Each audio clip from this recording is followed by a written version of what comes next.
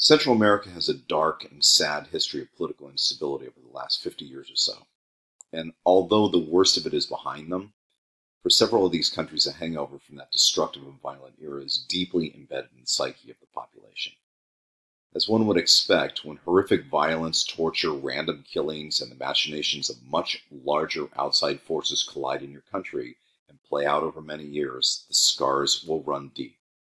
Today, just getting outside investment can be exceedingly difficult because of the residue from these civil wars and revolutions.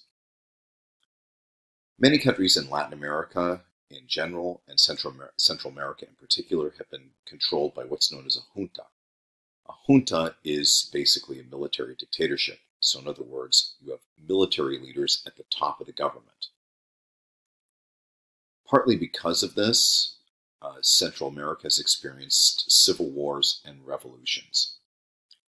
These went on from the 1950s through the 1990s. They were worse in Guatemala, Nicaragua, and El Salvador.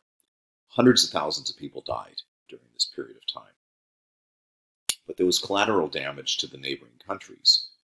As you can imagine, if there's a very hot war going on and you're a small country and you border another small country, it's going to spill over into those bordering countries, and indeed it did. In a lot of ways, these countries are still recovering from this historically bad era. But one country has avoided these issues. Who is it?